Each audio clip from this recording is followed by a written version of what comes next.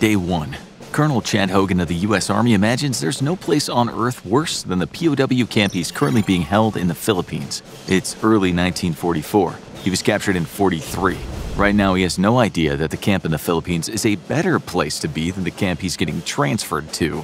At this very moment, he's standing in a line made up of mostly US POWs, about to board a ship that's part of a fleet they've nicknamed the Hell Ships. Day 2. Hogan is on the ship. He and the other men haven't been fed, but it could be much worse. He thinks back to the 66-mile march he and the other prisoners were forced to go on under the hot Philippine sun. Many of his friends died or collapsed from exhaustion during this hike from hell. Hogan's sitting next to another prisoner, a captain from the US Air Force who was captured just after the Japanese bombed an aircraft unit on Nichols Field close to Manila. The Americans fought bravely, but in the end, many of them were killed or taken prisoner. Hogan looks at this young man, Captain Tim Flowers, and recounts the memories of the march. They were shoved into the boxcars where there was so little room that they all had to stand up. By the time the train arrived at its destination, many prisoners already weakened from the march died. Nothing, Hogan thinks, can be worse than having a dead guy propped up against you for hours in a sweltering train carriage. Flowers said he also can't imagine anything worse than what happened at his own camp in the Philippines. He too has seen the worst of humanity. Guys slowly dying, looking like skeletons, sleeping in their own feces. Every single day, he tells Hogan, we were digging another grave. Flowers doesn't have the stats at hand, but a U.S. prison doctor ended up crunching the numbers. The doctor was Colonel James W. Duckworth. Duckworth wrote that from April 15, 1942 to July 10, 1942, 21,684 Filipino POWs died in the camps. That was 249 a day. 1,488 Americans died, more than 17 a day. On one particularly bad day, May 22nd, 471 Filipinos died as well as 77 Americans. Wherever they're taking us, agree the men, can't be as bad as that. As the ship rolls through the waves, taking them who knows where, the two men form a bond while talking about their lives back in the U.S. Flowers comes from a farming family out in rural Ohio, where he says life is simple. He used to wake up every day next to his wife in a house where the smell of baked bread filled his nostrils. Hogan is a city boy from the tough streets of New Jersey, but he wouldn't have it any other way. Day 3. A few prisoners have already died. The men still haven't been fed, and so for some already starving POWs, the journey is just too much. The Japanese don't even throw the dead overboard, and the deceased soon start to stink in the ultra-humid conditions. Most of the prisoners have ripped bits of their clothes off to make a rudimentary face mask. As bad as it is, it's nothing they haven't seen before. Hogan turns to Flowers and asks him, what's the worst thing you ever saw at the camp? Flowers doesn't spend too long thinking about it. He tells Hogan, one time the Japanese threatened the prisoners with death en masse if they didn't work harder.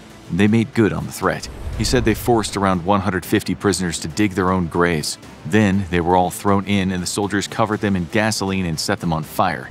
It was the expressions on their faces as they were digging that I'll never forget, says Flowers, and how the Japs thought the whole thing seemed normal. It was like they had no humanity left in them. Day 4. One of the prisoners is delirious. Stuffed down in the cargo hold, the prisoners can hardly breathe. It's enough to send anyone mad. What makes it worse is that the Allies have no idea these ships are carrying their own soldiers, so there's always a chance the ship could be taken out by an Allied submarine or a plane. This will happen to many of the Japanese Hell ships throughout the war, killing many if not all of the POWs on board. Of the 126,000 Allied soldiers that will make this journey during the war, about 21,000 won't get to their destination alive. For some of their families, it'll be decades before they know what really happened.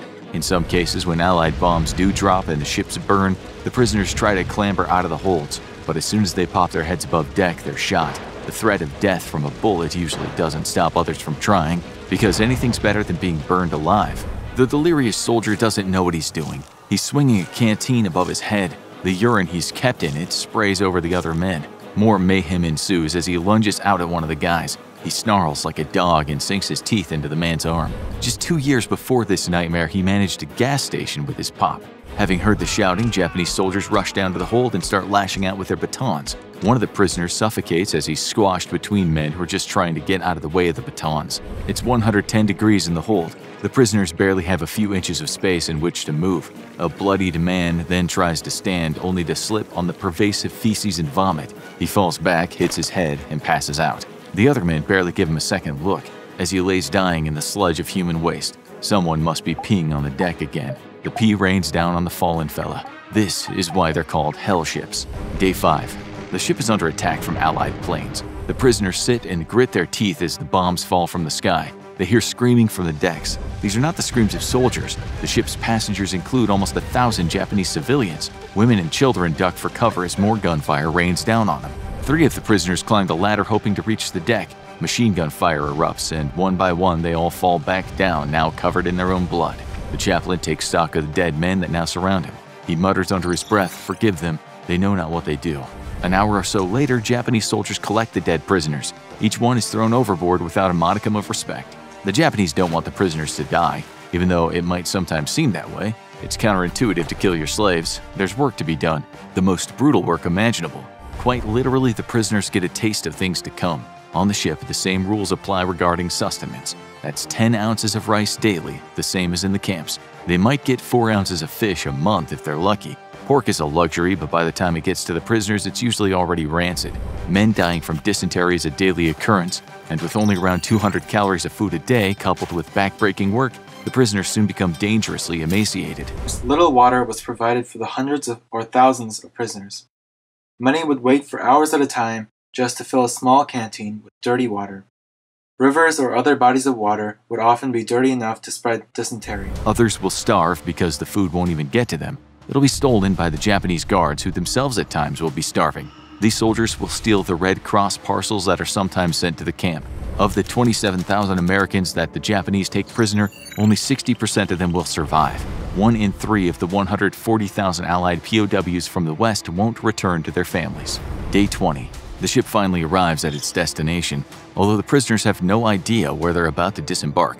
There are many POW camps in Japan, but many in China, Taiwan, Hong Kong, Korea, New Guinea, Malaya, Singapore, the Philippines, Manchuria, and quite a sizable number of prisoners in Thailand, only recently called Siam, Burma, now Myanmar, and the Dutch East Indies, now Indonesia. Many of the Allied prisoners are from the USA, Australia, Canada, Great Britain, India, the Netherlands, and New Zealand. Outside of Japan, enslavement consists of doing things such as building bridges and railways, such as the so-called Death Railway, spanning Thailand and Burma. It's there that around 60,000 Allied POWs work in savage conditions. Close to 90,000 Southeast Asian civilians also work and die building this railway. In Japan itself, the prisoners sometimes work in deadly coal mines. Some of them help to build munitions factories and shipyards, but this is no ordinary work. It's slavery. If the men don't die from malnutrition or disease, there's a good chance they'll be beaten to death or shot. Some of the more unruly prisoners will be set on fire. If the ship was hell, the camps are just another level of hell. You could argue that the lowest depth in which a prisoner can sink is being part of one of the unholy medical experiments ran at some of the camps. These match anything the Nazis are doing. If the Kenpai-Tai, aka Japan's Gestapo, select men for experimentation, they will experience a truly horrifying death. But Colonel Hogan and Captain Flowers are, for now, just relieved that they've made it through that grueling journey across the ocean. They don't know it yet, but they've landed in Taiwan. The 2 men part ways at the dock. Hogan tells the younger man, "When this is all over, I'm gonna go see you in Ohio." Flowers smiles and says, "Deal," but he knows there's a good chance they'll never see America again. Hogan and a group of other prisoners have been told nothing about where they're being sent. They know better than to ask. If they so much as look at a Japanese soldier the wrong way, they might get the butt of a rifle smashed into their face. As they're herded onto a train, they quietly chat among themselves. Some of them are British, Australian, Canadian, American, and Dutch. Day 21. Hogan is sitting in a bamboo hut with around 20 other guys. Some of the other men are close to death already. One guy, a Brit, goes by the name of Tommy, notices how distraught Hogan looks. Tommy tells him, "Word of advice, mate. If you want to get through this, keep your eyes open for mice and rats. If you're lucky, you might catch a snail or a snake.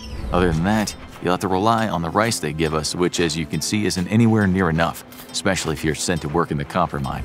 Tommy explains that there's no such thing as medical care. He tells Hogan that sometimes the guards beat the prisoners for no good reason.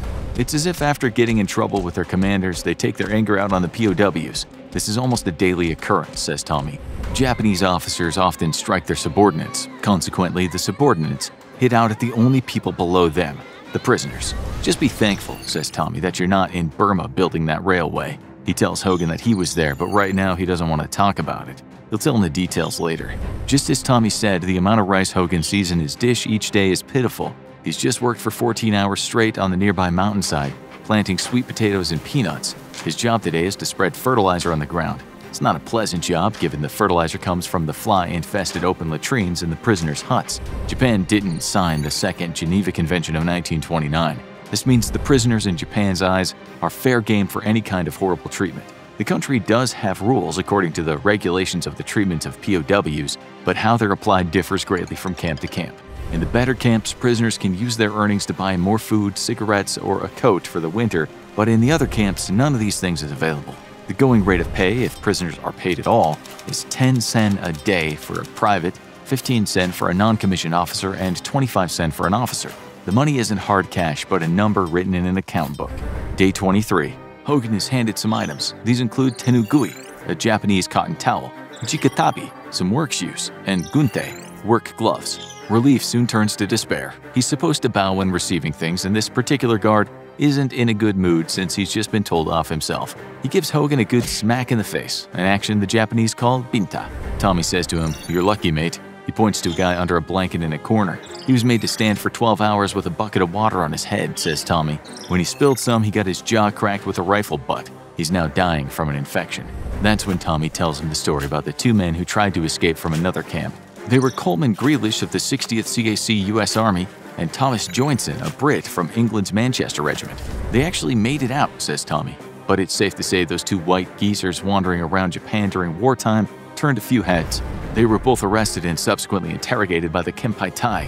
What exactly happened to Grealish and Joinson at the hands of their interrogators is unknown, but Tommy says they were later dragged in front of all the men during a parade, both of them quite literally broken. Their faces no longer recognizable. They didn't even have the strength to stand up.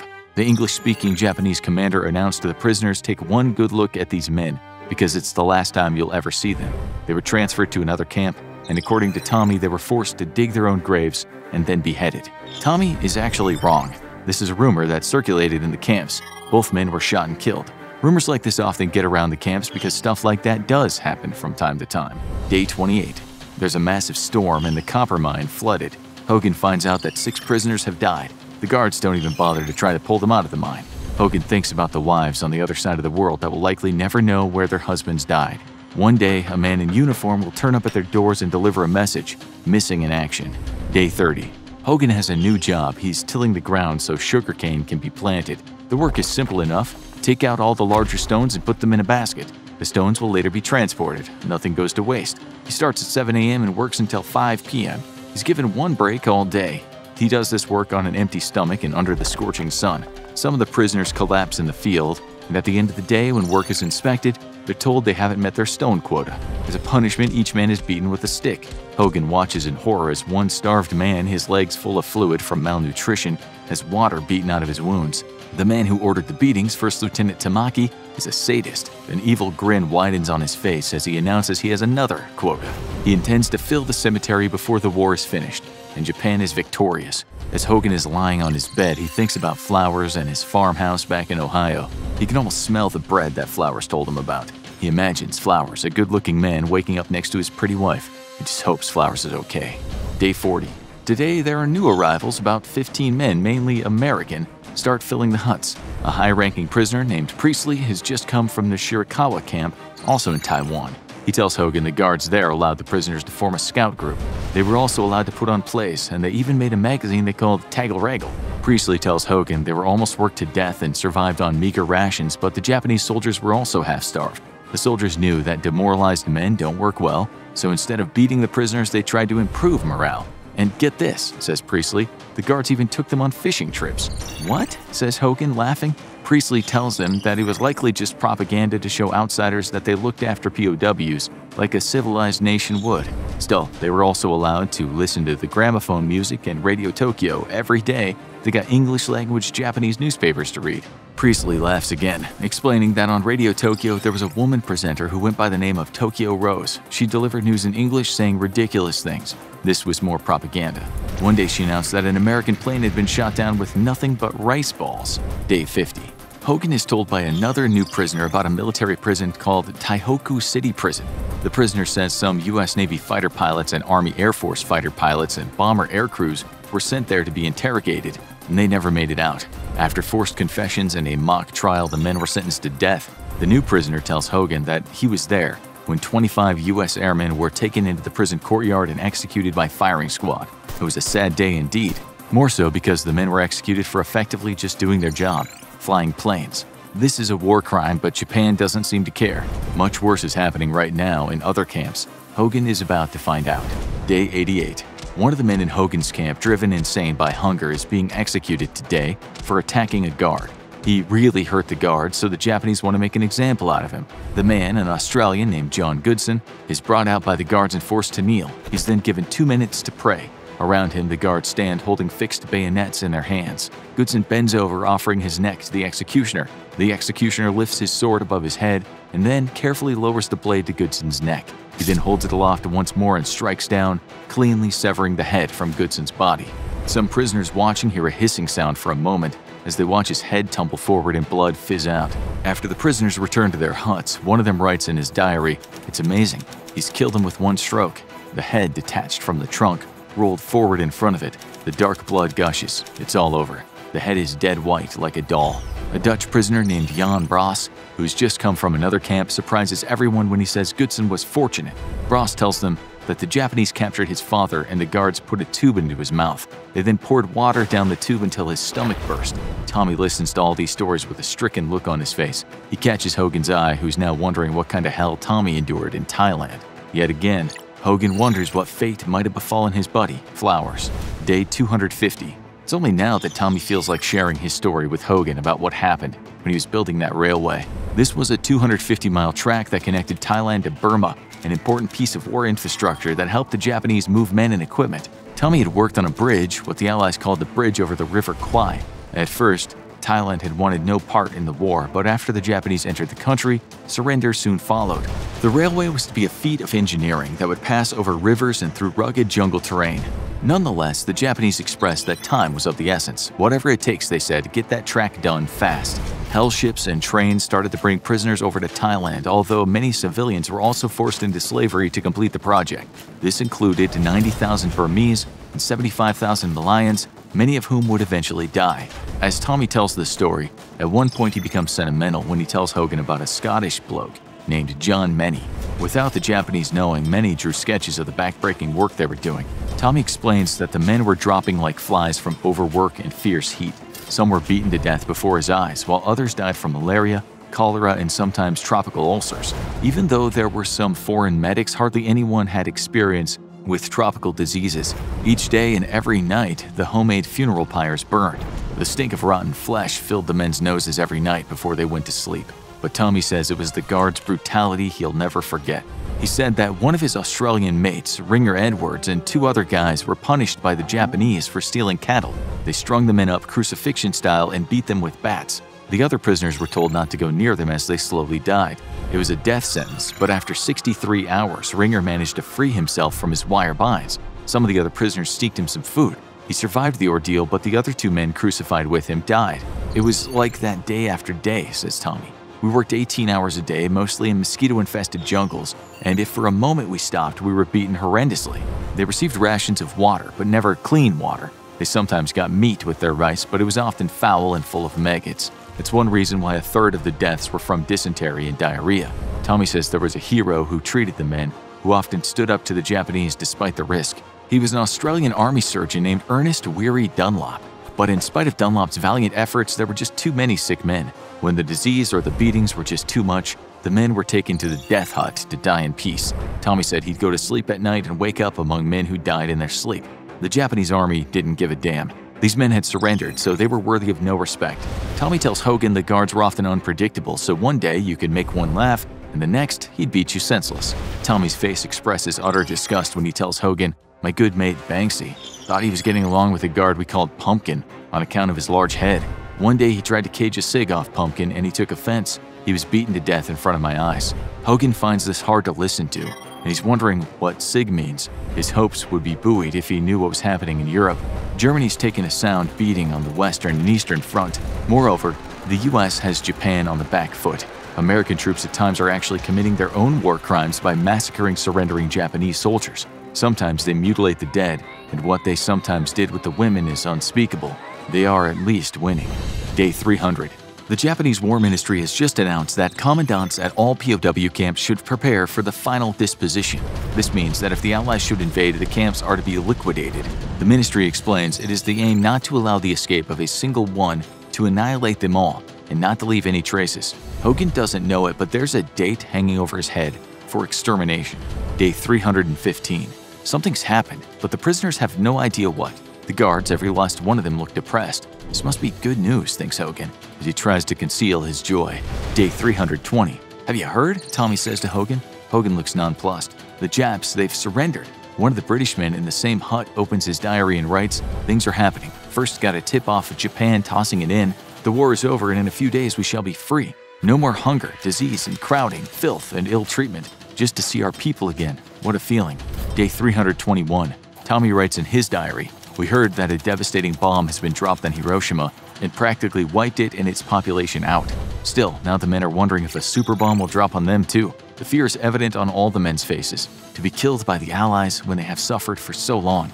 Day 323. Allied soldiers parachute into Taiwan. They bring food and supplies with them. This Allied liberation force is heavily armed in case they meet with any resistance. In a Thai prison camp not far from the death railway, a man writes in his diary, "Suddenly the camp lights went full on. The guards had gone. We thought at first they'd gone to have some sake, but they never returned. Suddenly the band started to play Land of Hope and Glory." In a Japanese camp, another prisoner writes, "Excitement is at a fever pitch. It must have been 10 a.m. when the first aircraft engines we heard. We yelled and waved like mad, but they passed over. Then came the most beautiful sight I'd ever seen. They had spotted us." Day 330. Hogan and the other men are released. Many of them now weigh under 100 pounds. They're told not to eat too quickly, otherwise they'll get ill. Japanese guards, some of whom have beaten the prisoners time and again, hand out cigarettes. The prisoners are too happy right now to think about reprisals. It's only when they find out that the Japanese have been hiding Red Cross parcels from them all the time. Prisoners have died of starvation when food was there for them to eat. Some men are so sick with malnutrition they'll make it home but succumb to illness within weeks. Day 331. A tragedy happens. With the best intentions, the US drops 60-gallon oil drums full of food and supplies from the skies, but the parachutes don't open. One prisoner writes, "Some hit the building, and the tragedy of it all was that after surviving 3.5 years of captivity, 3 prisoners were killed as well as Japanese soldiers and Taiwanese civilians." Day 332. American Marines are liberating the last of the Taiwanese camps. Some prisoners have to be carried like children in the liberator's arms. They're taken to the docks where they're put onto an American destroyer. From his cabin, a man writes, "Taiwan became a speck on the horizon. I felt it was an escape from hell." At the same time, British paratroopers are taking men from another camp. Some of them are so weak, they die before they even get to the ship, but many are rejoicing and already thinking about life back home. Day 333. Hogan's ship is in the middle of the ocean heading back to the US. As he goes for a stroll along the deck, he sees a face he's wanted to see for a long time. It's Flowers. He's alive. The two embrace like long-lost brothers. Flowers has a similar story to tell. He was at a Japanese camp, but as time went on and he was sure he was going to die, he and some other men attempted to escape. It didn't go too well for him. He was accused of being a ringleader and sent to a military prison. There, he was interrogated and tortured by the Kinpaitai. "I met some more Americans in there," he tells Hogan, "but I don't know what happened to them." He'd actually met some of the 9 soldiers whose US B-29 Superfortress had been rammed by a Japanese fighter plane. It crashed and the men were arrested. Those 9 men were experimented on by the Japanese. They had seawater injected into them. One had a bit of his lung removed, another lost his liver and another part of his brain. These brutal surgeries were likely performed without anesthetic being administered. All the men died. Flowers doesn't know he was due to be sent to Unit 731. This was the center of brutal medical experiments where the Japanese killed over 500,000 people, mostly Chinese, many of whom were women and children. No one who went into that came back out alive. If the war had not ended, Flowers might have experienced vivisection without an anesthetic. He might have been frozen to death or been set on fire with a flamethrower. He could have been injected with diseases or had a biological weapon tested on him. He might have had a limb amputated, been injected with horse blood, or had his stomach surgically removed. But as he chats with Hogan, so glad to be alive, he has no idea how close he came to that dreadful fate. Americans won't know about such atrocities for many years because the US authorities gave many of the Japanese doctors immunity. They covered the whole thing up to gain the knowledge of the human experiments. After all, the Soviet Union was now a threat. World peace was off the table, again. It's not something Flowers and Hogan were aware of as they look out over the ocean. They're just happy to be alive. When they return home, Flowers to his Ohio farm and Hogan to his beloved New Jersey, they'll commit themselves to their own cover-up. Nobody needs to know what they've endured and seen. They won't think about the camps themselves, not often, other than when the horrors infiltrate their dreams. With Asia behind them and America in the distance, they silently agree it's time to start life over again. Now, you need to hear full detail about Unit 731 in The Horrors of Unit 731, or get down with an alternative reality and what if Japan was never hit by nuclear bombs.